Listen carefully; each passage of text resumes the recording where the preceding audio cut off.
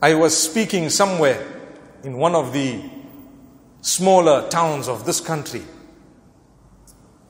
at a wedding. And I mentioned the point system, if you know it. When you're getting married, look at the person you want to marry and you give them points for everything they have. But you start off with the deen. If they have deen and akhlaq, you give them a 1. If they have good looks, give them a 0 after that. What does it become? 10. If they come from a very noble family, another 0. What do they have? If they have wealth, give them another 0. What do they have? 1,000. And so on. But you started off with the deen and akhlaq. If they don't have the deen and akhlaq, take away the 1. What are you left with? 0. Jazakallah khair. You understand how the point system works?